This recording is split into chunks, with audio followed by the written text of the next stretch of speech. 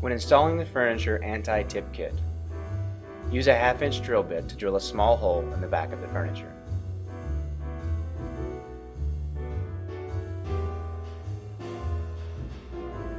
Insert steel rod through bracket and eye of cable.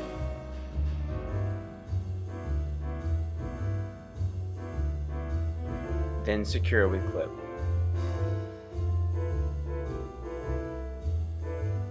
Remove top drawers from the furniture piece if needed. Using the self-drilling 5/8" screws, install bracket to the underside of the top of the furniture.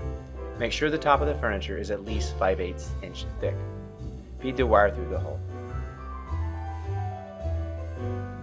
Using a stud finder, find and mark the closest stud.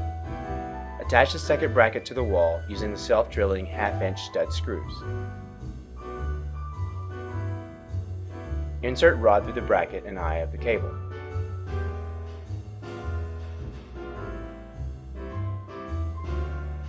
Using the clip, lock in place.